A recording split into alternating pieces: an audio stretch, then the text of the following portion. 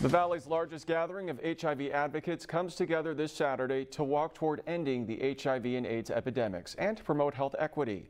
I spoke today with the Director of Brand Marketing for DAP Health, Stephen Henke. Stephen, tell us about this year's Desert AIDS Walk. Well, Peter, it's Saturday morning, 7:30 in Ruth Hardy Park, and we're really excited this year. We're excited every year. This is the event the community looks forward to. Of course, it's a really important event funding healthcare access at DAP Health. But this year, it's taken on a more important tone as we set the theme of Walk Out Loud.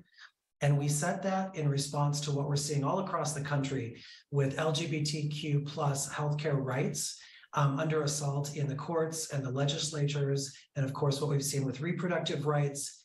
This is a time where everyone needs to use their voice and walk out loud for health equity and healthcare access.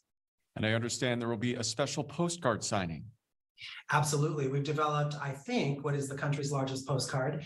And what we're going to be doing is letting the community write special messages about why healthcare access and equity is so important to them. And then we're going to fold it up and we're going to mail it to the White House as an affirmation for the work they've been doing on our behalf and to make sure that they know that the community of Greater Palm Springs cares about this issue.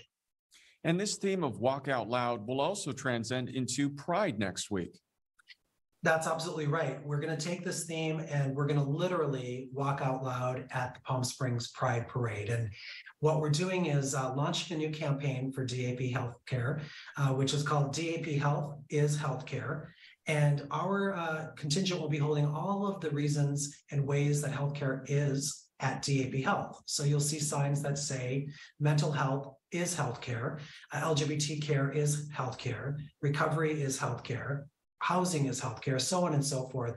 And then we're going to literally walk the walk and talk the talk by bringing the gift of wellness to the LGBTQ community by launching a really big DAP Health Pavilion right at the heart of the festival at the corner of Arenas and Pulp Canyon, which will have programming that's free and open to everyone in the community all weekend long, from sound baths to lectures to panel discussions to a speed friending opportunity to meet new people, and a separate tent just for the recovery community called the Recovery Oasis.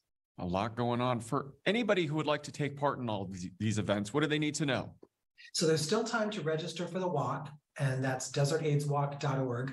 And anybody can come to the walk, even if you're not walking. We'll have over 50 community booths in Ruth Hardy Park before the walk, and you can take part in that. Access care at the different community partners. We'll have the Palm Springs Animal Shelter adopting dogs. And of course, stay after the walk, because at 10:30, there's an opportunity to make a splash for health equity by dunking one of our civic leaders. If you want to participate in Pride, daphealth.org/Pride for the full schedule of that weekend and all of the opportunities that are available to you. All right, Stephen, as always, we appreciate your time. Thanks so much for joining us. Thank you, Peter.